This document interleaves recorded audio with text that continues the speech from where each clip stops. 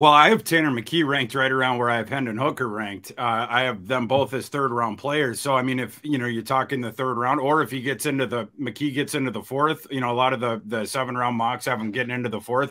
Yeah, I'd absolutely take a shot on Tanner McKee.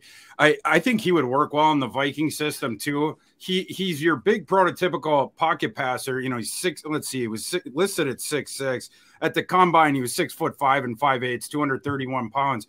But he's a little bit more athletic than people give him credit for. He had an 88th percentile size adjusted athletic composite.